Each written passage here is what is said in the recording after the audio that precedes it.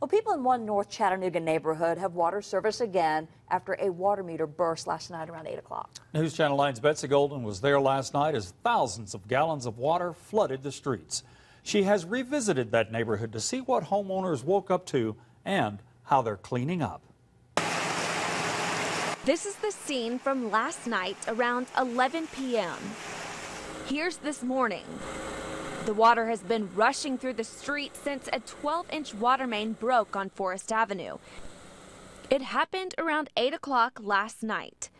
Tennessee American Water employees working around the clock. It could be the ground shifting. It could have been like what's called a water hammer when there's suddenly like a rush of water going through. At one point, around 1,000 gallons of water a minute were pulsing through the pipes. You could actually feel it under your feet. For some, the night provided excitement, watching even inner tubing on the water. This morning was a different story at Pal Nunley's house. It's flooded everywhere. It's just like a river all down through here. Tore my wall down, flooded my basement. A question that arose: flood insurance. Do you need it in a situation like this? The short answer is no, unless you live in a floodplain.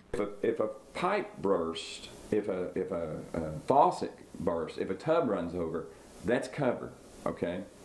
The only thing they're excluding is groundwater getting into the building. Tennessee American Water had a restoration company out this morning to start the cleanup process at Pal's.